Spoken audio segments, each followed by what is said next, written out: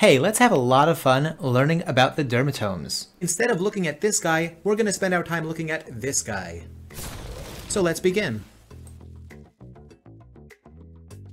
So we have this man over here. I don't know who this man is, but he helps me remember the dermatomes. And we note by his pinky over here that he has this plate that is sticking to it. It's a seeing plate. Seeing plate for C8. This helps us remember that the pinky and the medial aspect of the hand is C8. Then we take a look at his thumb over here, and he likes to balance these C sticks on his thumb. These are sticks in the shape of C's, so these are the C sticks for C6. Then we note that he always has this taser gun over here, by the medial aspect of his arm. He likes to keep it here to keep himself protected. This taser gun reminds us of T1, as the medial aspect of the arm is T1.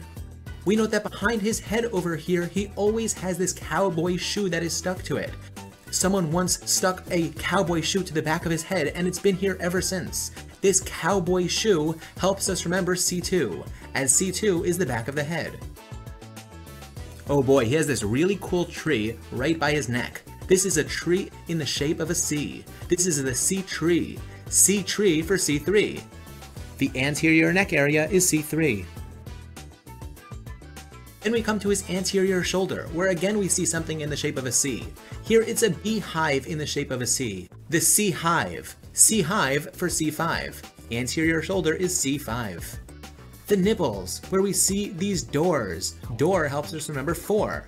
And we know we're talking about T4 because everything in the torso area is T. So here we have T4. Alright, the next part, my favorite. Here we have, coming out of his xiphoid and his middle finger, are these things pointing towards heaven. Heaven reminds us of 7. So both the xiphoid and the middle finger are 7.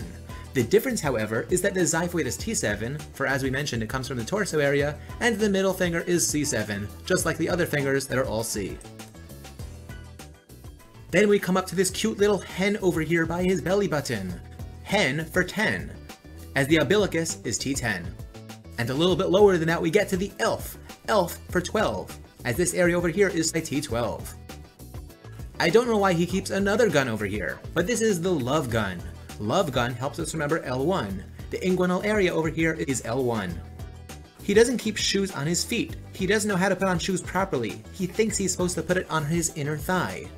Shoe reminds us of 2, and since we're talking about the legs, we're talking about L.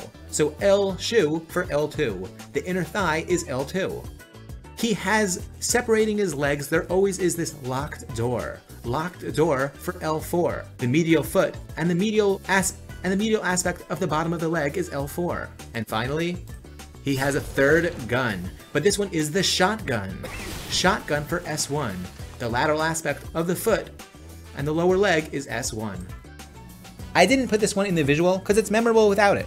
S2, S3, S4 keeps the privates off the floor. That means that the penile area and the anal area is S2, S3, and S4. Alright, stay tuned for more awesome videos. Take care.